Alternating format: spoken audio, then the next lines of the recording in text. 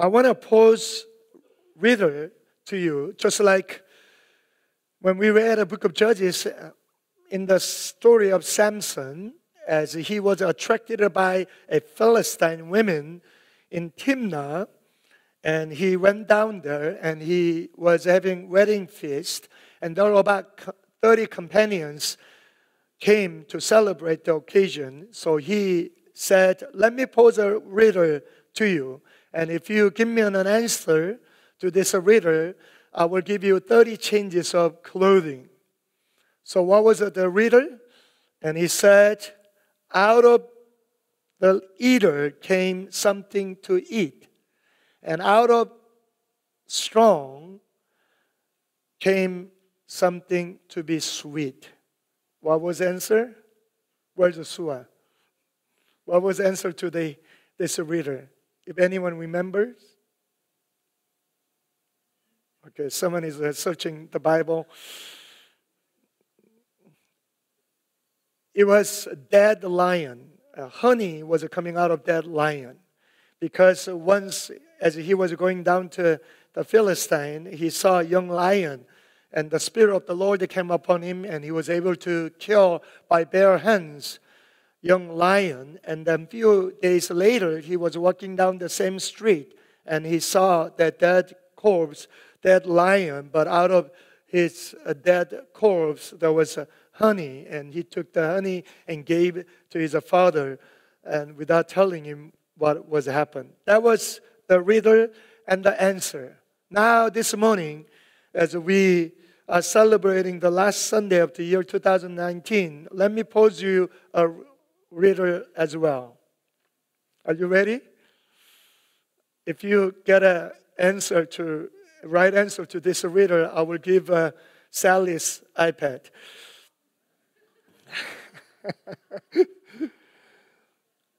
Out of the dead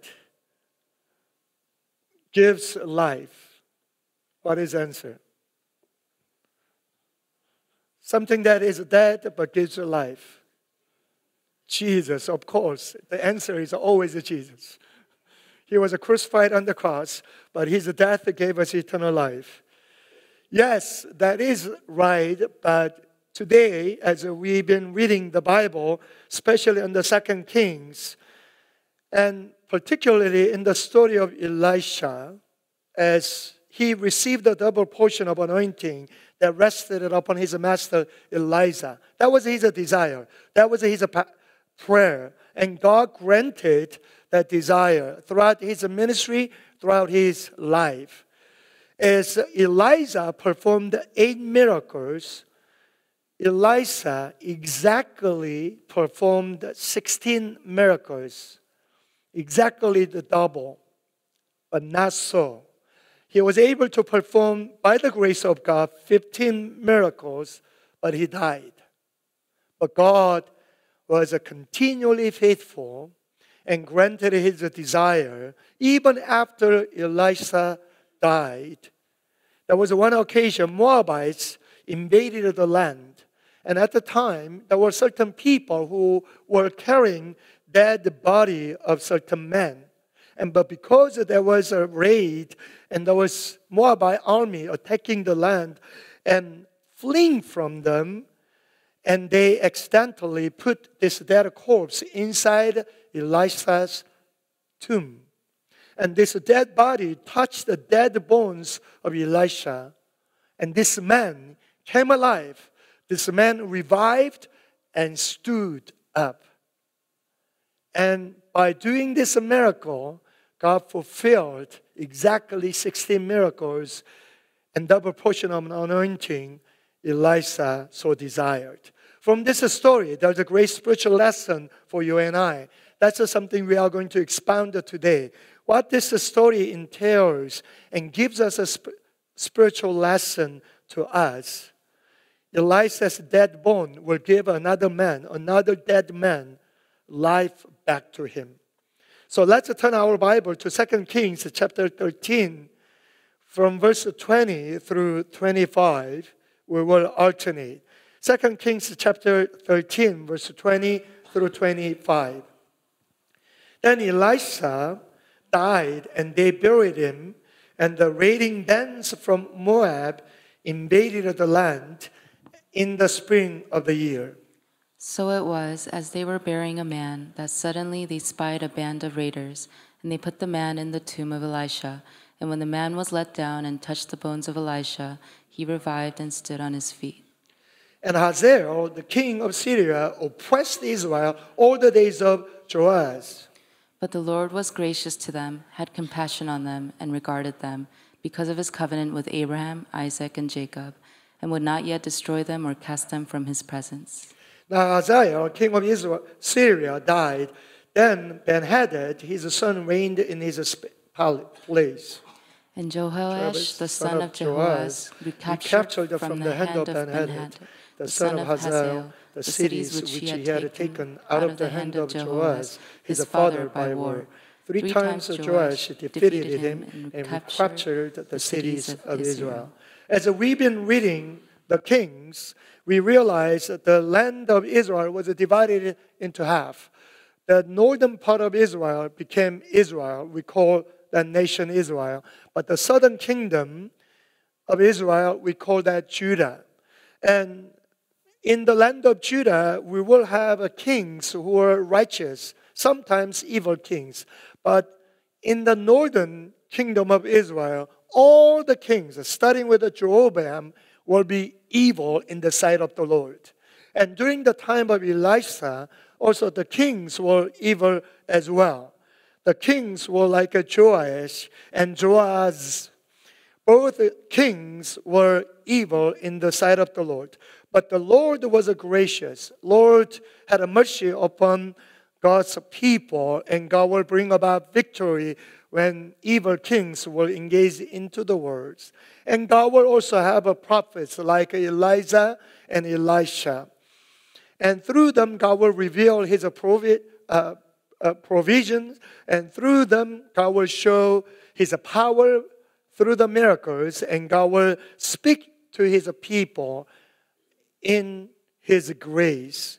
So through the life of Elisha, God revealed how faithful he was, how powerful he was, how merciful he was. And continually, even though the nation was under the evil king, and through righteous and obedient servants of God and by the prophets, God will continually begin to speak to his people.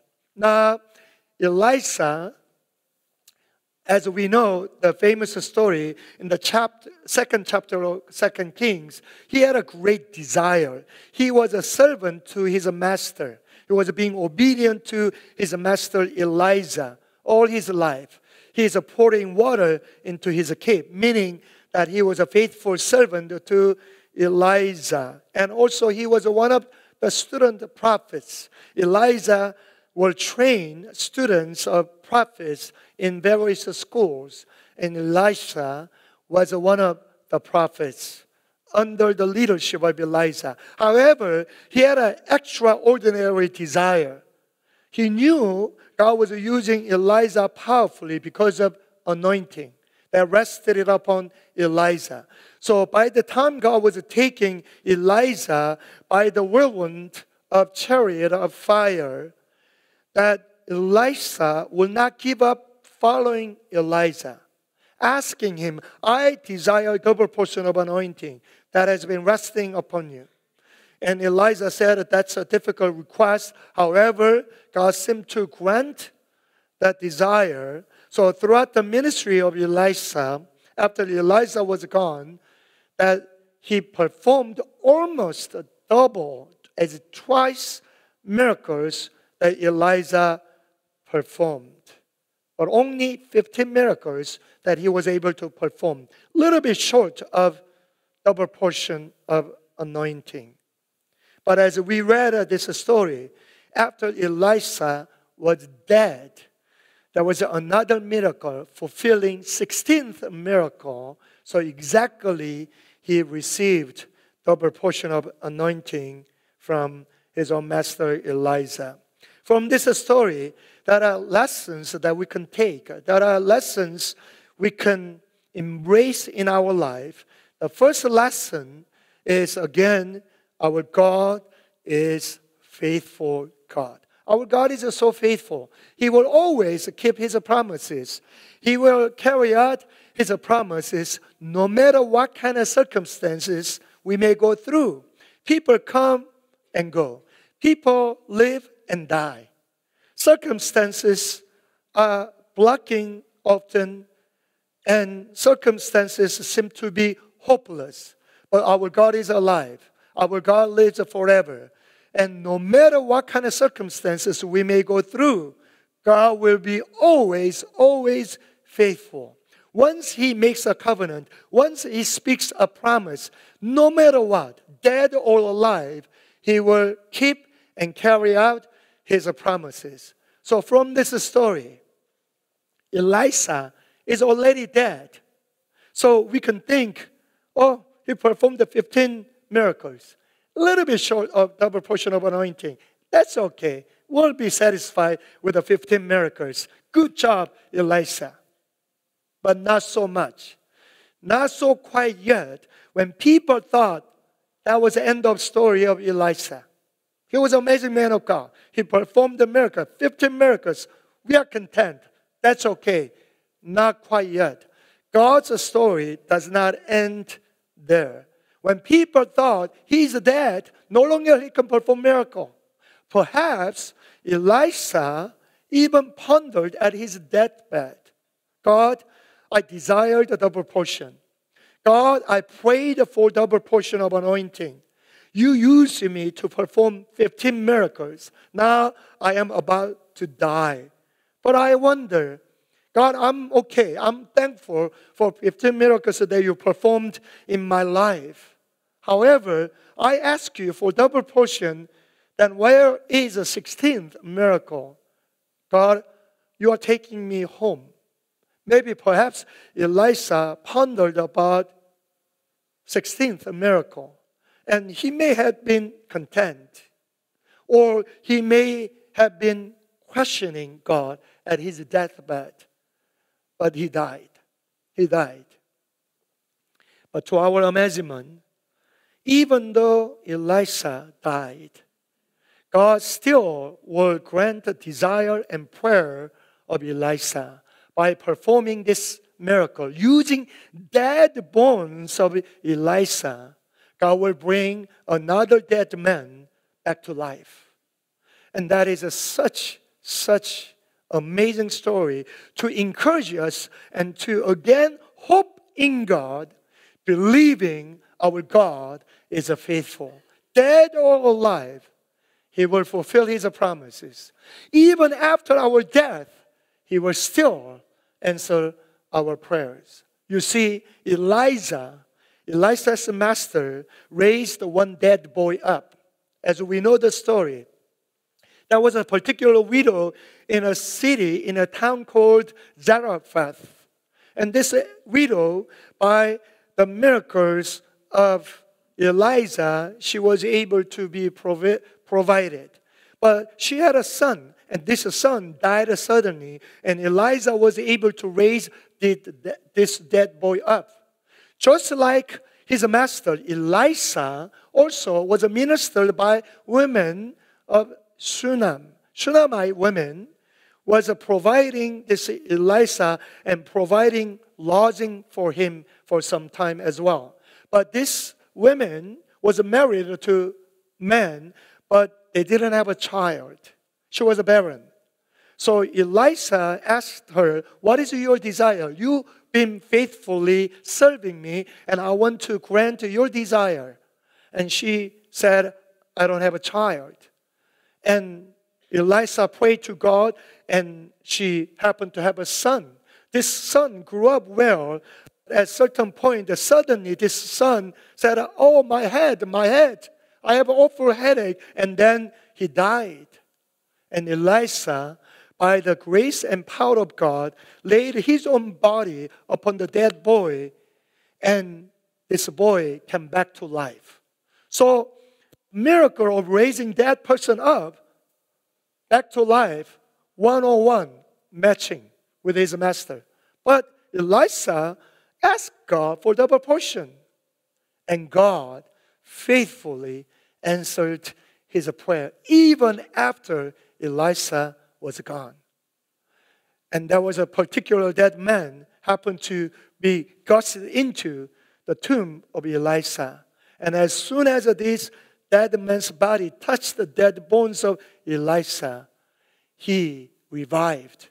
He came back to life and stood. And from this story, we are so amazed by God's faithfulness. Whether dead or alive, no matter what kind of circumstances we may be in, God always keeps His promises. We are concluding year 2019. All of us offered certain prayers unto God. And as we end this year, some of us may be hopeless. Some of us may be discouraged. I pray to God consistently throughout this year, but God has not answered my prayers. God has not granted desires of my heart. However, we may bury year 2019, but God can answer still in year 2020. Because God can answer prayers after we are even gone. Dead or alive, closed or open doors, no matter what kind of circumstances we may be in, God, His faithfulness endures forever and ever. And His faithfulness overrides any kind of circumstances. We know a famous man, his name is George Mueller. He's known for receiving over 10,000 answers to his prayers. In November 1844, he decided to pray for 5 unsaved souls. 2 of them were sons of his friend. And he decided to pray every day for the salvation of 5 people. After 18 months of praying every day, whether he was sick or not, whether he was so busy with his ministry, taking care of orphans, he always prayed for 5 people for their salvation. 18 months later, first man got saved. And then it took him another 5 more years for second person to be saved. Then after second person was saved, to have a third person saved, it took him another 6 years of daily prayer. And then, still, 2 sons of his friend were not saved. And in his own diary, after 36 years later, he wrote this: 2 sons of my friends are not yet saved, but I have hope in God. He keeps His promises. And I will continually pray for these 2 sons. And indeed, God answered his prayers. Year 1897, that was 52 years later, as George Mueller prayed for the salvation of 5 people, the remaining 2 sons of his friends finally accepted Christ as a Savior. However, George Mueller was already dead at the time. God answered the prayers of dead George Mueller. And this gives us such encouragement for us not to ever give up. Whatever desires God has put in our life, God answers our prayers even after we die. Last year, my mother passed away. My mother was a woman with a personality that she will not owe to anyone anything. During my childhood, we lived a life of poverty. All my life, before I became adults, that poverty was so comfortable to our family. So my father, because he's a business failed here and there from the relatives, he ended up borrowing money. But this was so burdensome to my mother. So all her life, remaining her life, she will continually save money to pay off all her debts. And I remember vividly the day she paid off all her debts, even the money my father borrowed, and my father passed away much earlier. And she told me, now I'm debt-free.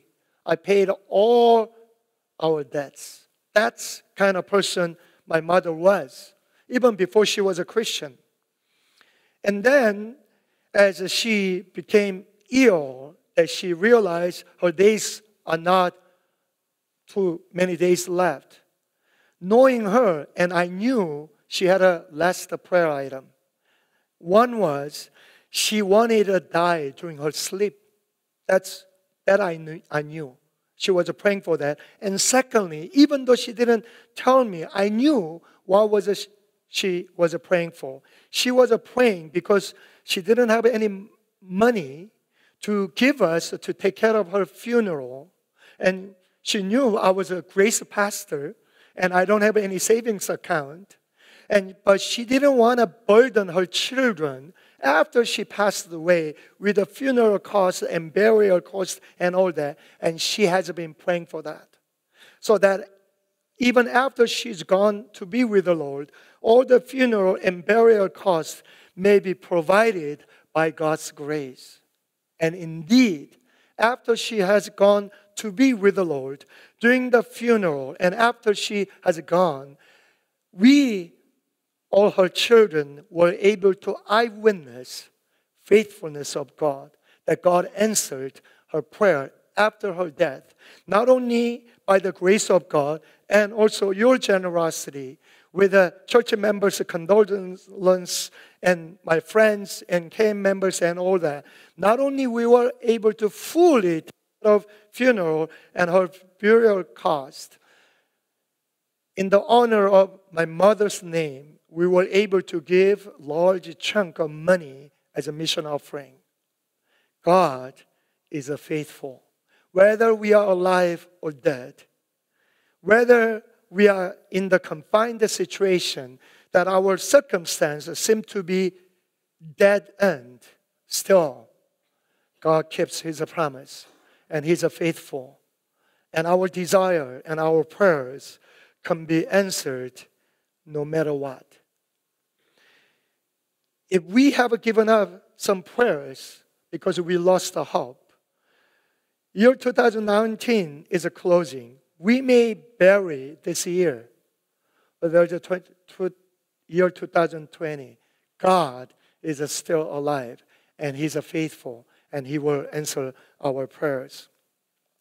One of the burdens and desires that God has put in my heart is tsunami-like revival. And I've been praying for tsunami-like revival. I don't know exactly how it's going to look like. But the reason why I began to pray and talk about it on this podium is about 4 years ago, in my dream, there was an actual tsunami that I saw, never like that large and great, awesome tsunami. And I hope it is a spiritual revival and tsunami-like a revival that God will invade upon our church, upon our lives, and upon this nation. But historically, when the revival comes, massive salvation will happen in short period of time. Thousands and thousands of people will accept Christ as a Savior without too much of human efforts.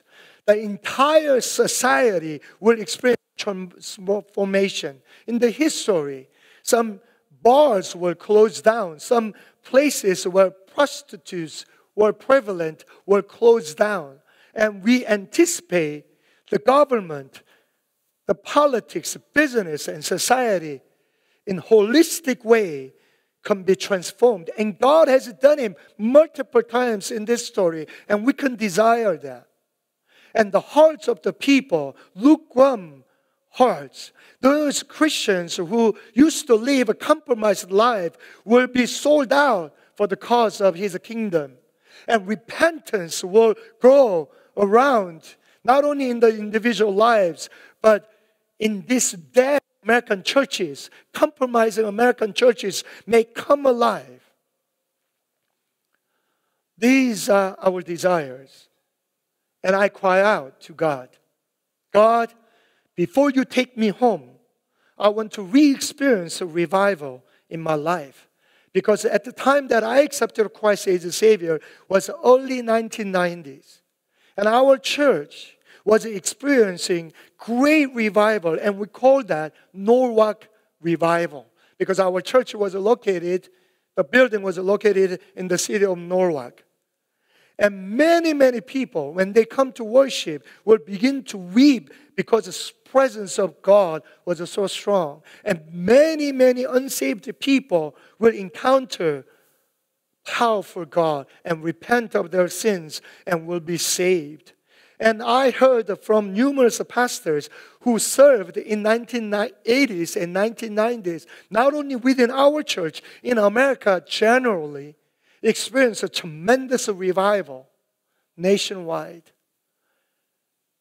And we desire again for the revival. And I ask God, before I die, I want to re-experience this kind of the revival. But in the end, if God doesn't answer this prayer before I'm taken from EM or I die, it's okay.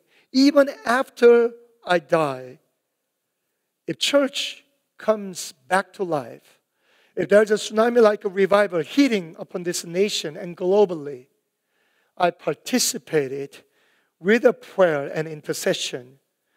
And according to divine God's timing, God still brings tsunami like a revival.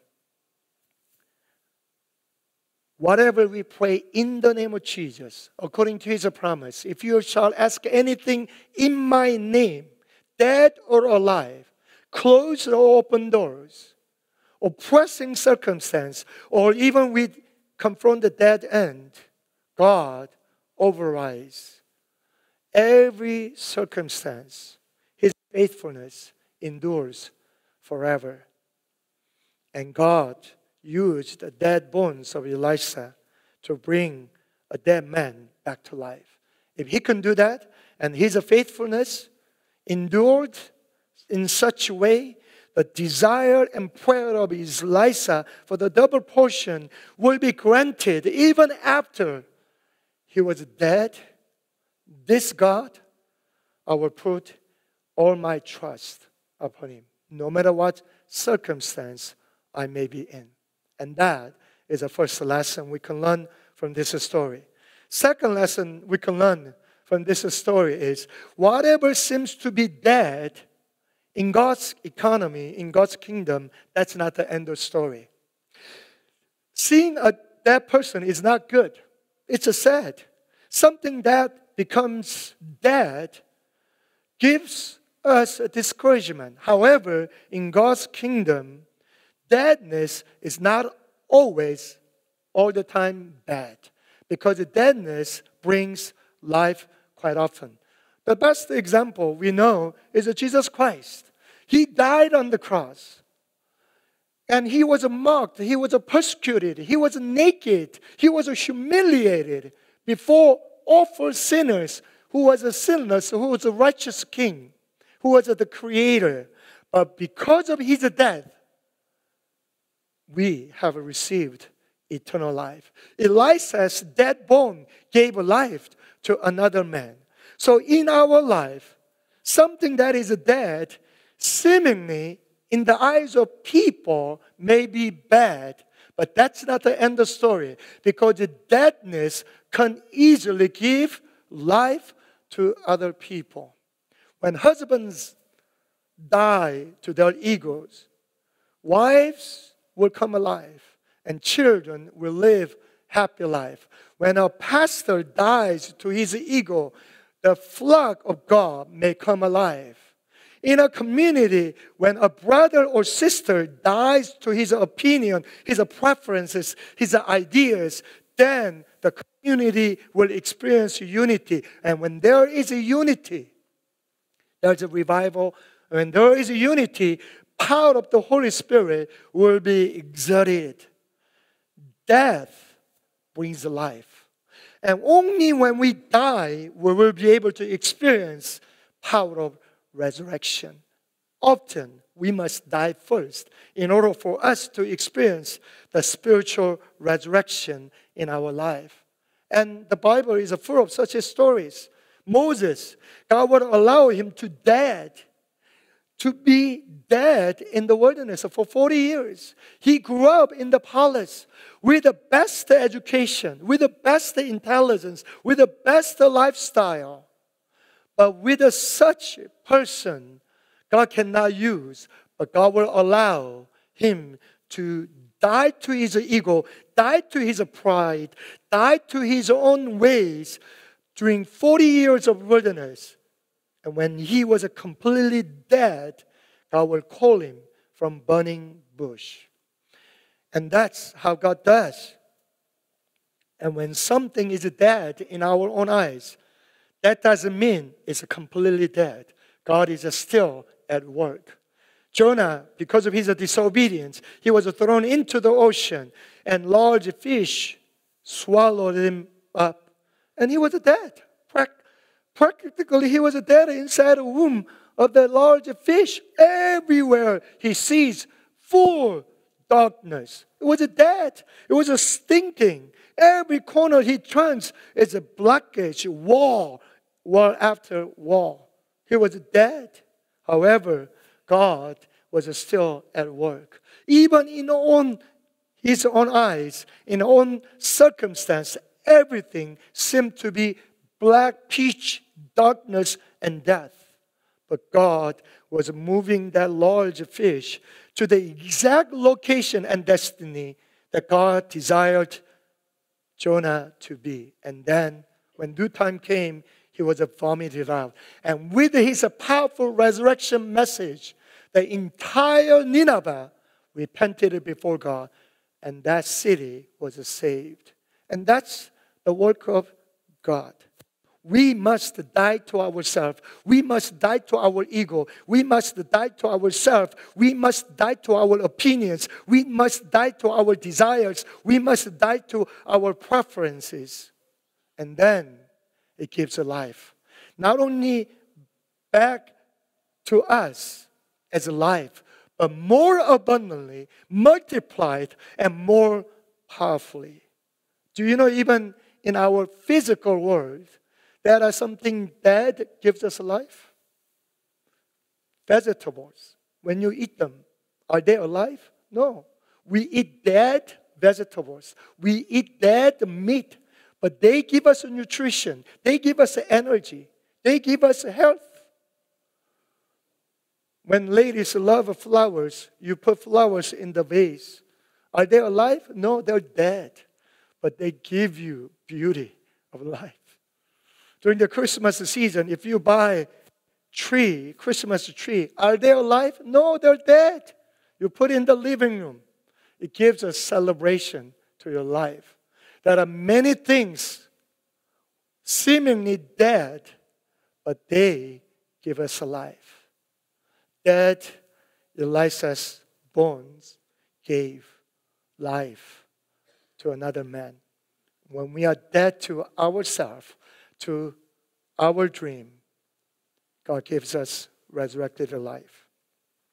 Third lesson we can learn from this story is, as we conclude the year 2019 and approach 2020, if we want to experience resurrection, if we want to experience life abundantly, before we close the year 2019, we need to die to something. We need to die to our habits. We need to die to the lust of our flesh.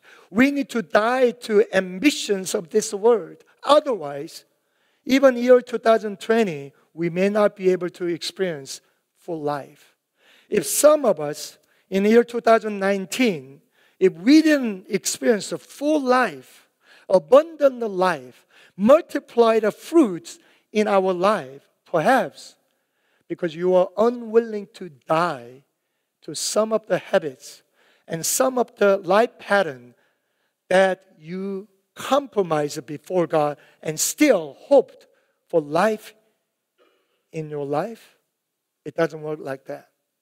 Jesus even said in the book of John chapter 12, verse 24, He said,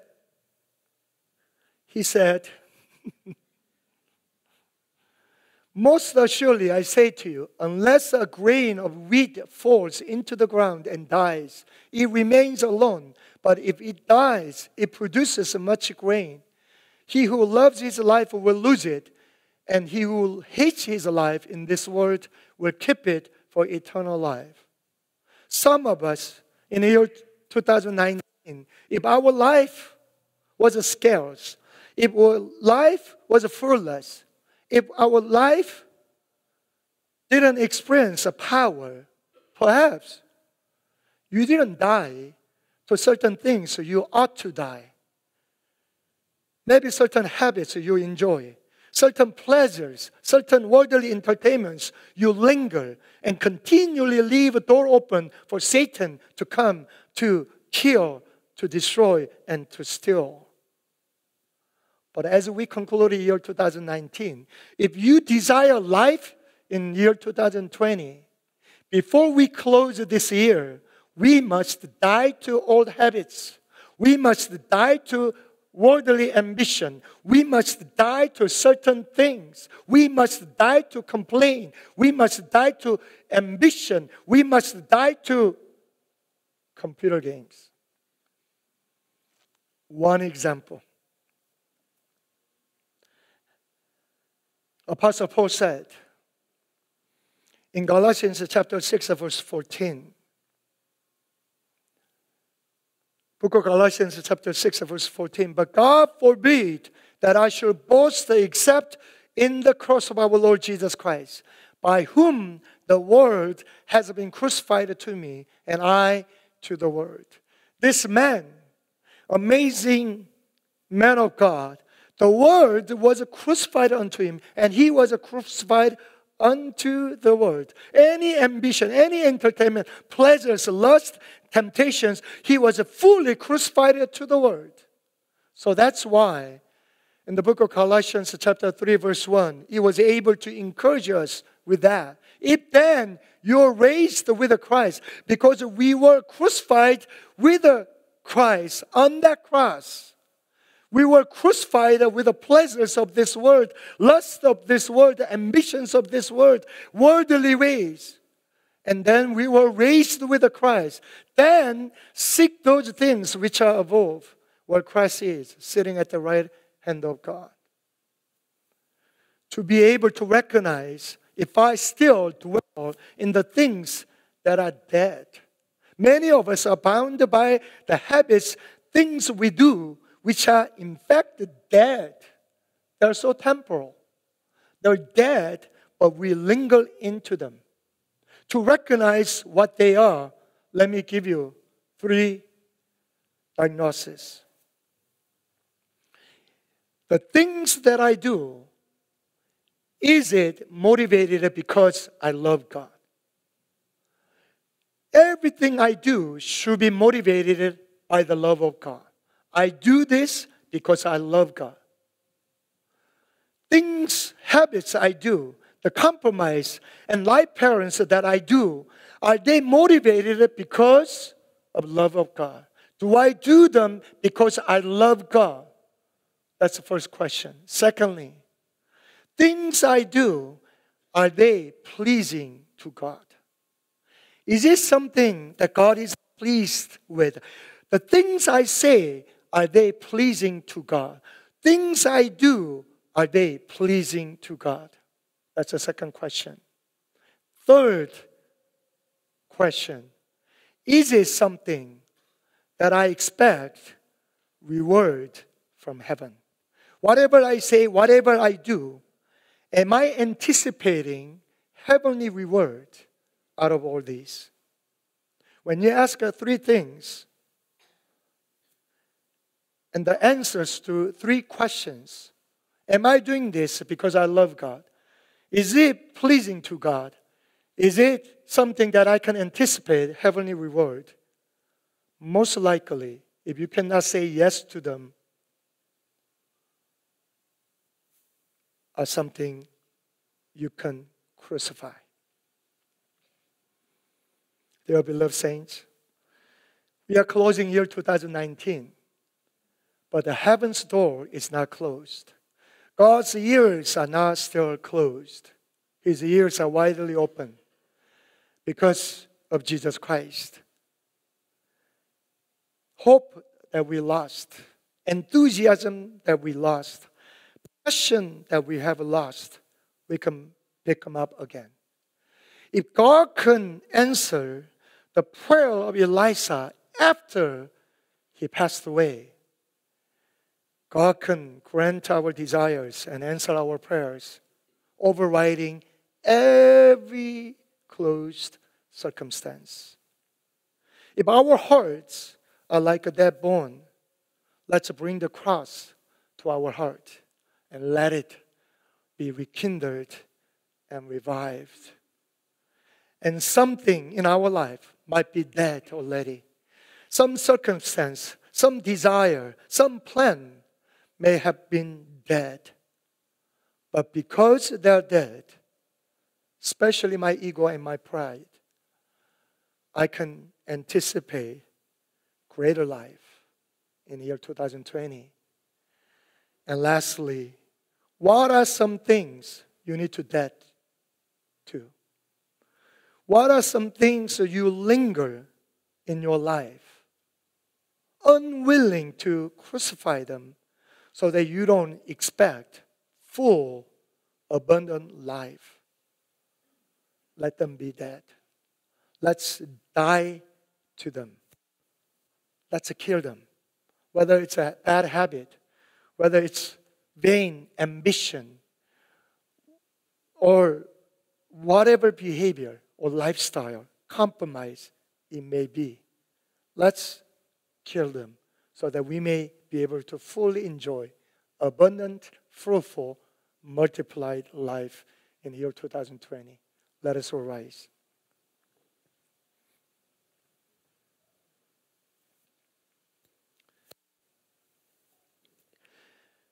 Can we think about two things as we worship the Lord?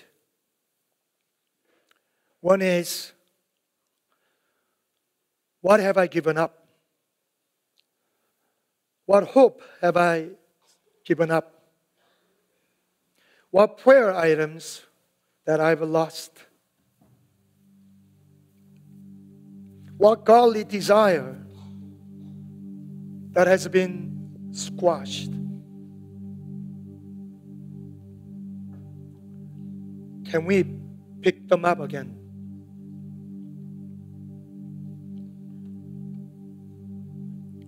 God used the dead bones to give dead people life. That rugged wooden cross gave us eternal life. God fulfilled the desire of dead men. God answered prayers of the people even after they're gone. Our God is faithful. Even though we are unfaithful, even though we fail Him so many times, even though we disobey Him and rebel against Him, even though we are full of shortcomings, His faithfulness is unconditional. His faithfulness is not confined by our circumstances and by how we behave. Once He speaks, He fulfills. Once He makes a promise, He always keeps. He is such a good God, and He loves you. And He loves you. And He cares for you. And He answers your cries. And He is always beside you. Every single man in this world will fail you. I guarantee you. Every single person in your life will betray you, will fail you, will disappoint you. Anyone, anything you try to grasp that will flee away from you, except Lord Jesus Christ. Except your God.